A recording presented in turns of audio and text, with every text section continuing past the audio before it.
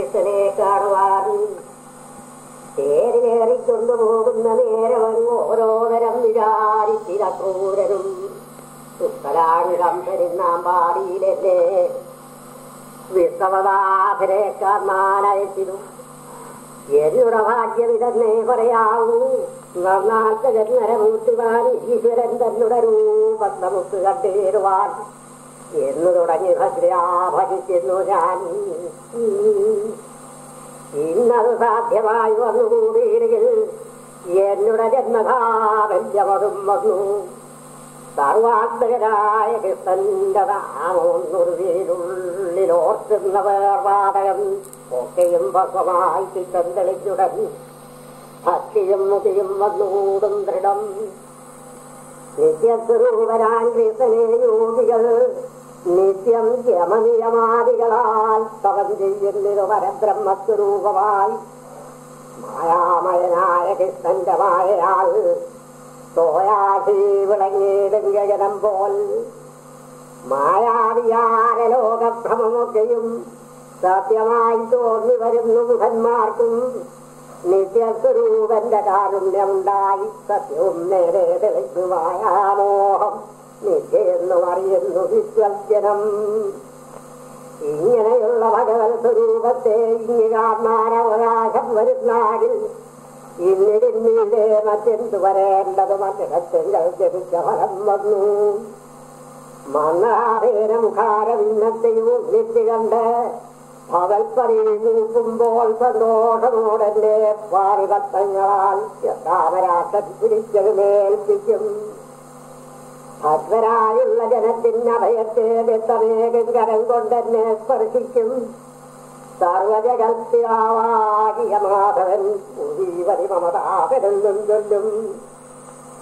അപ്പോഴുണ്ടാകുമെന്നുള്ളിൽ മോദം ഇനിഞ്ഞപ്പൊഴുതിയെ ഇന്നതെന്നറിയാമോ. മാധവൻ അറിയാതുള്ളവർക്ക് എത്രയും ബാധയാം ജന്മവും വൃക്ഷമായി വന്നുപോകും. ദുഷ്ടനാംഗം തന്റെ ദേവയൻ ഞാനെന്നതൊട്ടുമേ തോന്നുകയില്ല മുകുന്ദനും. സർവജ്ഞനായി സർവതത്വത്തിലൊക്കെയും സർവദാ ദീർഘത്വല്ലോ ജഗന്മയൻ. എന്നുട മാനസഭക്തി കണ്ടേറ്റവും നന്നായി വരുമെന്നനുഗ്രഹിക്കും പരൻ. ഇങ്ങനെ മാർഗമധ്യേ നിരൂപിച്ചേറ്റം മംഗളൻ സംഭ്രമത്തോടും അഭിഭക്യാഭ്യാസവൃജത്തിനടുത്തപ്പോൾ അന്തരവല്യേ കണ്ടിട ക്രൂരനും കോവിടദ്വാരഭവ തലേരേതിൽ താമസദേവ്യൻ ഹൃദിസ്ഥിതൻ മാധവൻ തന്നുളവാരവിന്നവതരവും എന്നതിൽ വജ്രമത്യാകുശരേഖകൾ കണ്ടിറങ്ങിയ ക്രൂരനും ഉണ്ടായ മോതായി പൊറിവാരി പൗരിയിൽ നന്നായി അറിയത് കേട്ടറുമല്ലവാ. പന്നരഭൂഷണാദികൾക്കുണ്ട് വന്നുകൊള്ളുവാൻ പണിയെന്നോർത്തു നിത്യവും വന്നിടപൂരുഷരെ ഭജിച്ചിടുന്നു.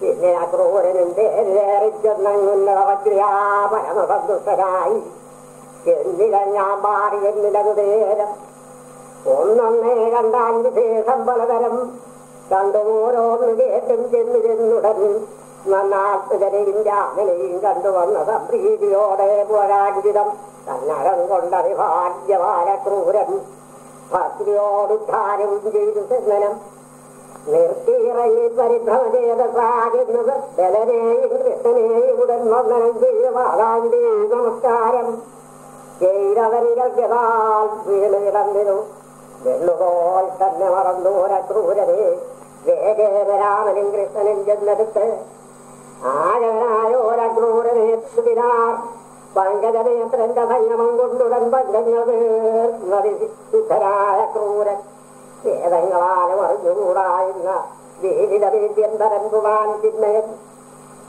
ഭക്തിമാന്മാർക്കുള്ള വിദ്യവർണ്ണം തന്റെ ശക്തിയാമായി നിന്നുവാം ബ്രഹ്മം ഭക്തനാമ ക്രൂരനെ പുലർന്നപ്പോഴേ ചിത്തത്തിലാനന്ദം ഉണ്ടായിതേറ്റവും ചിത്തേകുശലം വിചാരിച്ച് കൃഷ്ണനും കൂത്തുകയ്യം പിടിച്ച അന്തർഗ്രഹം ബുക്ക് പാദങ്ങൾ രണ്ടും കഴുകി മുകുന്ദനും മോദമോട് ആഖ്യാതി പൂജയും ചെയ്തുടൻ ചിത്രമാവാതരേ വെച്ചിട ക്രൂരനെ ശുശ്രൂഷ ചെയ്ത് രാമകൃഷ്ണന്മാരും പിന്നെയും മൃഷ്ടമായി ഭോജനം ചെയ്യിപ്പിക്കും പ്രധാനേന ഗ്രന്ഥമാദ്യാദികൾ താമ്പൂലവാദികൾ കൊണ്ടും ബലഭദ്രൻ ആമോദമോട് പൂജിച്ചിട ക്രൂരനെ നന്നനും സന്തോഷരേഖസാത്തുന്നിരാൻ നന്നായിരുന്നു.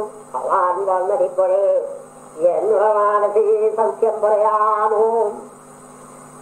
എന്നുള്ളതെന്തുവാൻ നിന്നെ ദർശിക്കാൻ ശിക്ഷയാൻ തൽസോദരി തരുത്തുകന്മാരെ ദുഷ്ടനാൻ ഗന്ധൻ നശിപ്പിച്ചു വാഴുന്നു.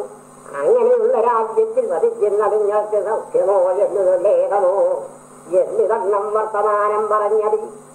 നന്ദിതനായിരുന്നേടിനാൻ നന്ദനും രാമനും കൃഷ്ണനും കൂടി മൃദുമയകാലികമായ ശയ്യവേലങ്ങനഭദ്രരാമക്രൂരിനെ കഴിപ്പിച്ചവർ ചിത്തശുദ്ധ്യാഭോജനത്തിനായി പോയി.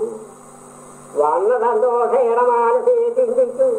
തന്നുള്ളിലോർത്തിത് ഓരോന്നേ ക്രൂരനും മുന്നമേ മാർഗത്തിലോർത്തവണ്ണം തന്നെ വന്നതുകൊണ്ട് സന്തോഷിപ്പതിനില്ല.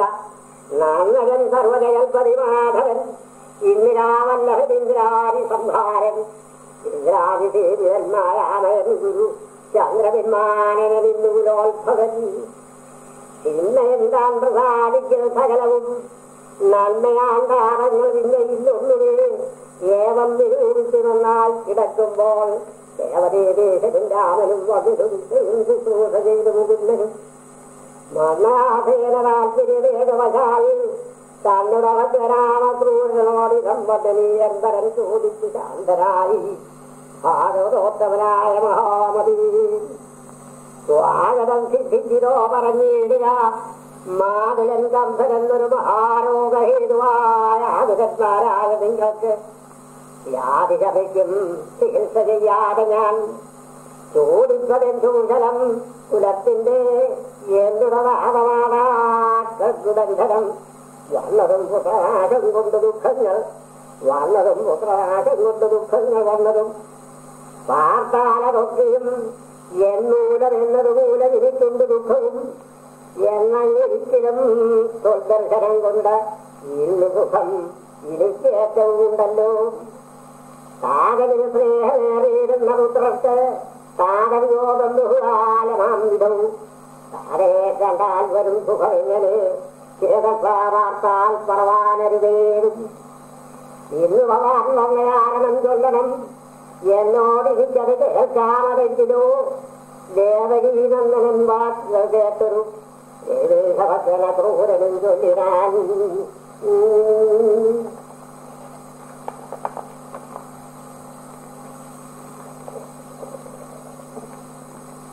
കംസനാലുള്ളൊരു ഉപദ്രവം കവും കംസനോടായി നാരദൻ തത്വൃത്തങ്ങൾ നേരെ പറഞ്ഞതും നാരായണൻ തന്റെ കാരണം താതൻ വസുദേവർ തന്നെ അങ്ങ് അപ്പാപി വധിപ്പാനടുത്തൂരവസ്ഥയും ഏവൻ ഗ്രഹിപ്പിച്ചു താൻ വന്ന കാരണം ദേവദേവീശനെ കേൾപ്പിച്ചു. പിന്നെയും ഭൂപതി പോലാധിപൻ പറഞ്ഞിടാൻ.